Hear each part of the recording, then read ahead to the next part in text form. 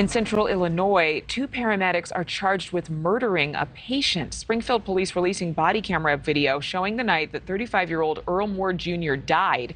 A medical examiner saying the cause of death was asphyxiation.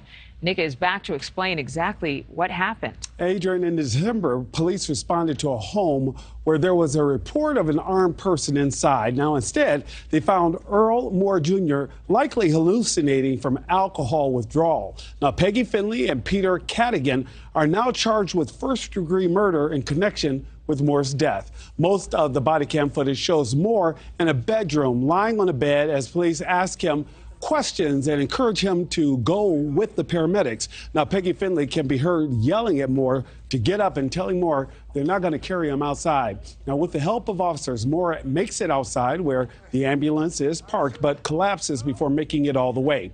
At one point, Moore appears slumped over a stretcher, unable to get himself on top of it.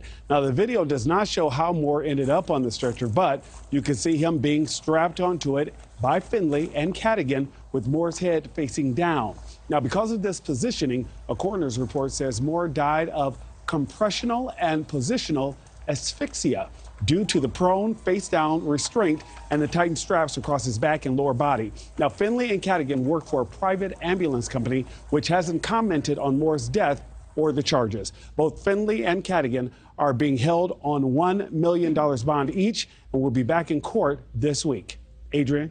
Nick, thank you very much for that. Thank you for watching. Go to newsnationnow.com to find NewsNation on your television provider. And don't forget to click the red subscribe button below to get more of NewsNation's fact-driven, unbiased coverage.